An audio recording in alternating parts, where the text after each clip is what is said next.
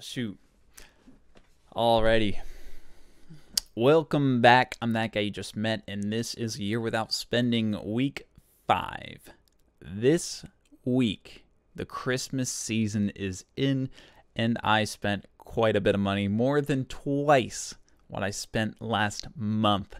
But I didn't spend on anything I didn't need to spend on, so let's get into it. I spent on rent, I spent on gas, and I spent on gifts. And the total spending this week comes in just under $1,200. My gift spending, on average per occasion, because I did all my Christmas shopping, it's all done. It comes in at about $73 per gift. And if you remember my budget for gift spending, it's $20 to $100. And there was this idea that, you know, my lowest amount for A Year Without Spending was $8,036. And there was this idea in my mind that, hey, maybe I could actually get under that. Maybe I could get under $8,000. That's not going to happen. not with my gift spending. But yeah, so that's definitely out of the question. But it's no problem, really. I'm still saving a lot of money in A Year Without Spending, and it's a good challenge. So, and I'm still within budget. So, the question of the week. How much should I contribute to my 401k? Now, this is actually a personal question that I'm asking myself right now because I'm looking at a specific example. The 22% line. This is what I'm looking at. So, each year, if you don't know much about taxes, right, you're going to be taxed for all of your income. Unless you live in you're going to be federally taxed for your income no matter what, but you might not have state taxes on your income. But each year, you're going to pay federal taxes.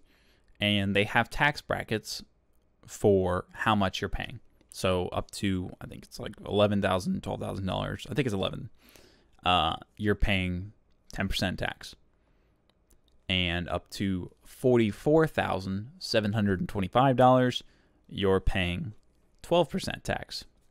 And then there's this big jump. It goes up to 22% tax for every dollar over that. Now, the line is not really drawn at $44,725 because you have a deduction. A standard deduction that everybody gets. And the minimum. This is the minimum everybody gets. You might have more. But you probably have this. $13,000, and this is for next year. $13,850. So where the line is really drawn is $58,575. And any dollar you're making over that is taxed at 22%. It's this big jump in taxes. So, one of the ways you can avoid paying taxes that high, even though you're making more money than that, is to put it into a 401k. A 401k is often an employer-offered tax deferment plan, basically. And the government lets you put $22,500 into a 401k every year. That amount increases every year too. So you could put that much money into your 401k and it's not taxed at 22%. And you do get taxed on it later, but you get to put it in a place, you get to take home more money now that you're earning instead of losing that money to taxes, and put that money into a place where you're investing it and earning more money off of it. So it's a great plan to utilize. And if you have a 401k, at the very minimum, you should be putting in whatever your company is matching so that, you know, they're giving you a bunch of extra money too. But putting in a lot and, you know, paying less taxes now is also a great idea. And so the question for me is, do I put more in to stay under this 22% line? Or do I take more out for house savings? A little bit of backstory. I already have enough for 20% down payment on house savings. And next year I did an estimate of my income, and I should be able to make enough for 20%, another $70K, right? Worth of house. So 20% of that, 14 to 15K. So that should be going towards house savings next year.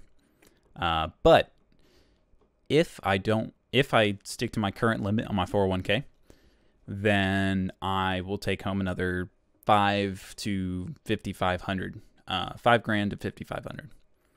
And if I contribute more to the 401k to keep it under the 22% line, then, I give myself an extra and adjusted for inflation, but not considered against the potential use now, $210,000. It's pretty good money for retirement.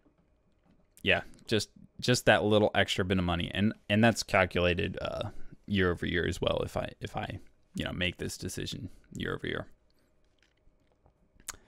So that's where we're at. To put more into retirement, to put more into the house now. And that's the question that's the decision I have to make in the next few weeks. I'm kind of leaning one way, but I'd like to see everyone's thoughts on that too. That's all I have for this week. That is A Year Without Spending, week 5. I don't have many more expenses going into December. I do have a couple, obviously, like gas and taking my car in for service. And then I might pay my insurance. I might pay my insurance this month too. It resets in January, but usually I get that paid pretty early and get it taken care of. So yeah, that's it. See you next time.